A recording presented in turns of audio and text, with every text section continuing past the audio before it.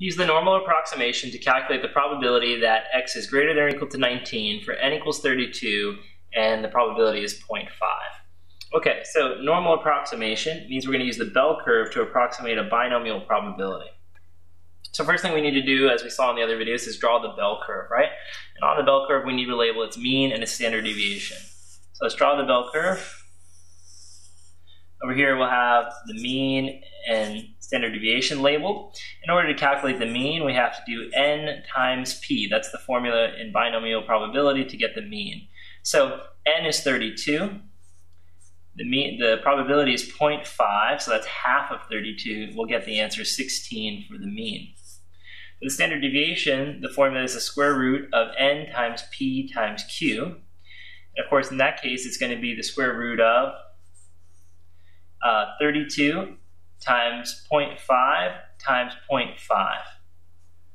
Please remember that the p and q must add up to 100%. So if p is 0.5, the q has to be the other 50% to add up to 100%.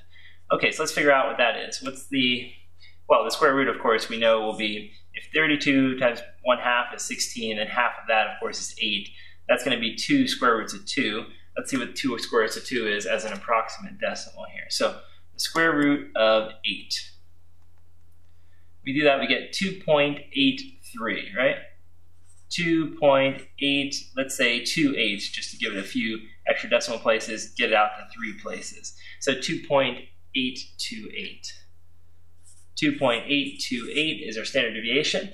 Now from there, label your z-axis and your x-axis, putting the means on the curve as well. So the z-axis mean is 0. The x-axis mean here will be 16. Remember what the x-axis represents. X is the number of successes out of 32 trials here. So x is greater than or equal to 19 is the problem they ask us for. So let's put 19 on the right-hand side of 16. Let's draw a line here. And then we'll shade the tail to the right. All right, so we're looking for the area in the tail here, but we have to remember this is a binomial approximation problem, so we're going to be approximating the binomial probability by the normal bell curve. And when we do that, we have to do something called continuity correction. So we actually have to start a little before the shaded area. Whenever we're sweeping to the right to accumulate probability, we have to start just a little bit before. So we should be looking for the number that's right here just before. And the way we're going to do that is we're going to subtract 0.5 from 19. So we're actually going to use 18.5 as the value that we're going to convert into a z-score. Okay, so let's do that then. Let's convert 18.5 into a z-score. So we'll have x minus the mean over sigma to calculate our z-score. That's going to be 18.5 minus the mean, which is 16, divided by 2.828. And when we do that, we'll have our z-score that we need to look up on our table. So 18.5 minus 16, of course, is going to give you 2.5. And you'll divide 2.5 then by 2.828. When you do that, you get the answer 0.88 if you round off to 2 decimal places, which we are required to do if we're going to use our z-chart. So 0.88. All right, let's go look up 0.88 on the z-chart and see what area we get. Please remember that that area will be from here to here, correct? That's not the area we're looking for, so we'll do 0.5 minus that area to get our final answer for the tail. Okay, we're looking up 0.88 on the z-table. There's 0.8, and 8 is all the way across to the next to the last value, which is 0.3106. 0.3106.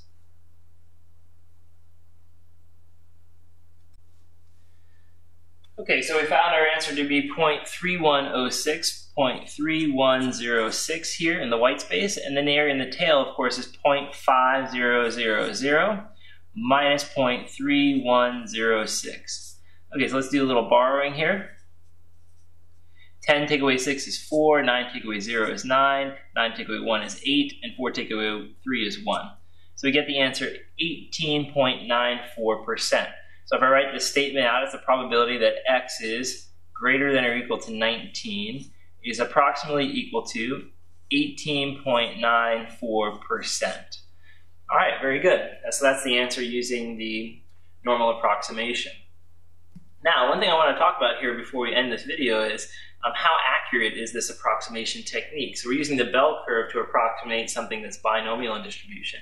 How accurate is the approximation?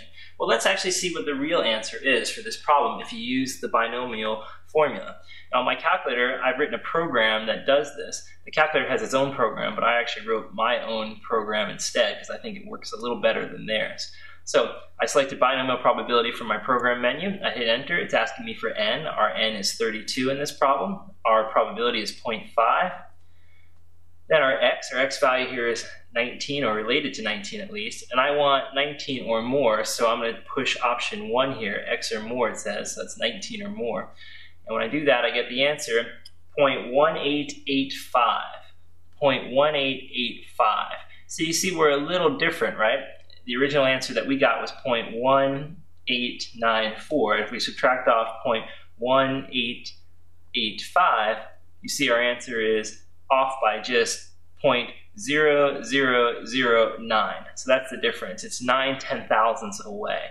That's basically the answer difference. So it's very close, right? In fact, one of the reasons why it's so close is because this p is equal to 0.5. Another reason why it's pretty close is because we used continuity correction. Because we didn't use 19, we used 18.5. That little bit of correction that we used actually makes a big difference. Let me demonstrate that instead and see what would have happened if we had used 19 instead.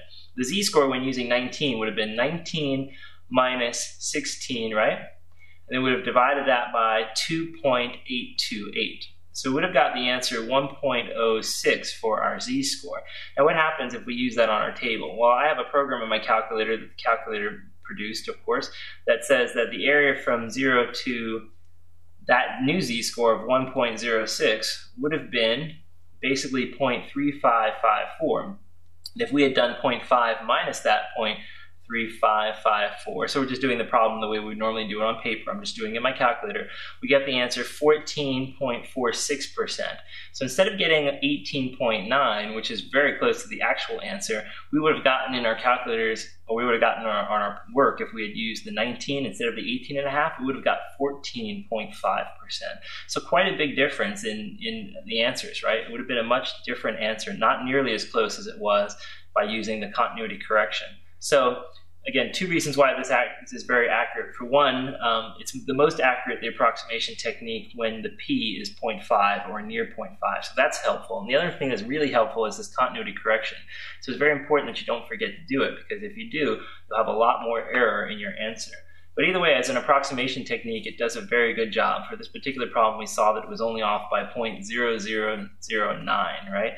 It's only 9/10,000ths off, right? Or in other words, 9/100ths of 1% off. So it was a very good answer from our approximation technique.